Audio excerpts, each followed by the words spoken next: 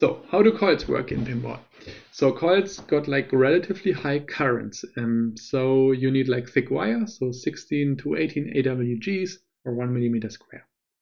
They're typically driven with PWM, so they either only pulse, so they're enabled for just like 20 to 30 milliseconds for a really, really short time, or they are driven with PWM, so on, off, on, off, on, off, on, off, and that's really, really fast. So to minimize the current, and because like current multiplied by voltage is power, and we do not want to burn them, so that's why we keep like pulsing them to have like less power in the coil and still keep the magnetic field active.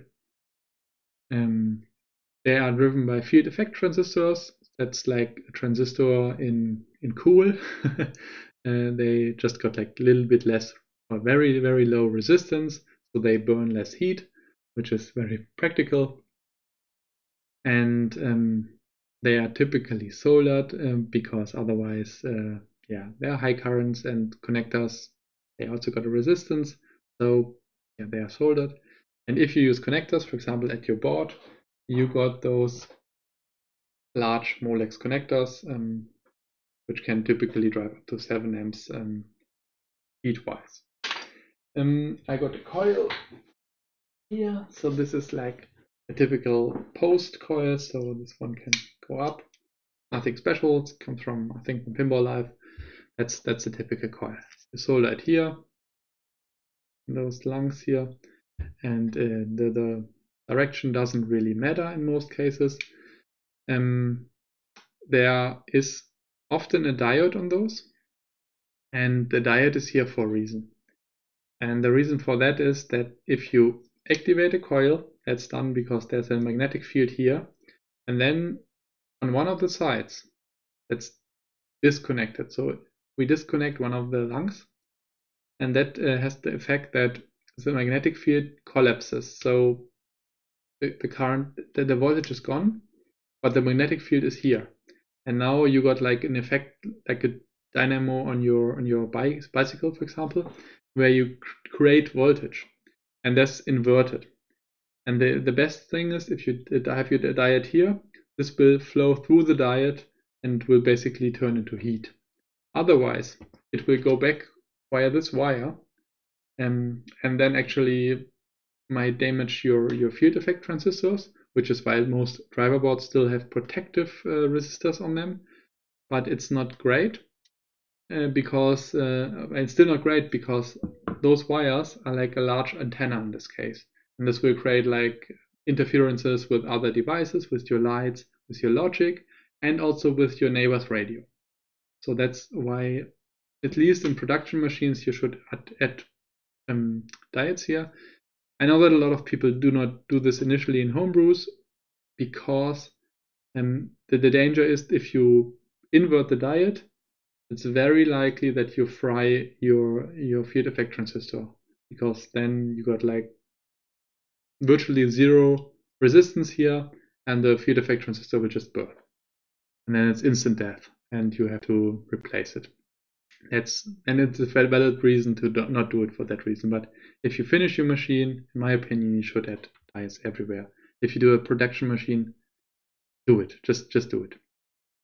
So this is the coil. It's exactly this one.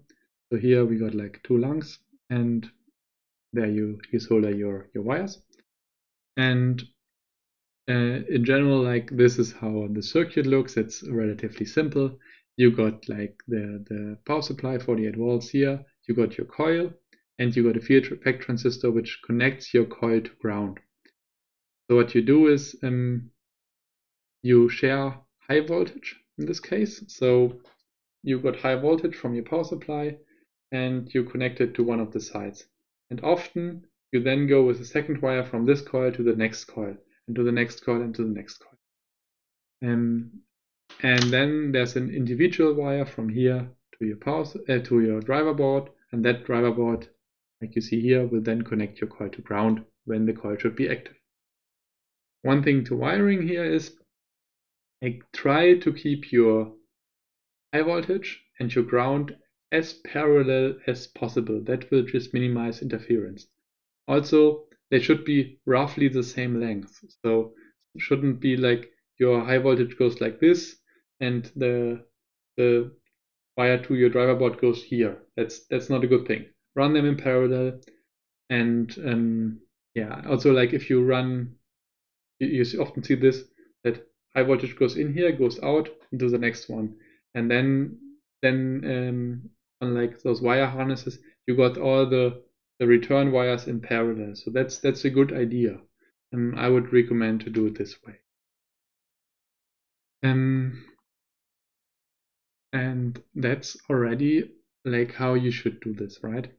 The coil, the diode would go here, so in parallel to this driver, and basically invert it. So it goes in this direction. So by default, it does nothing. Only if again the field collapses because this FET here opens the path to ground, then the voltage goes basically back here.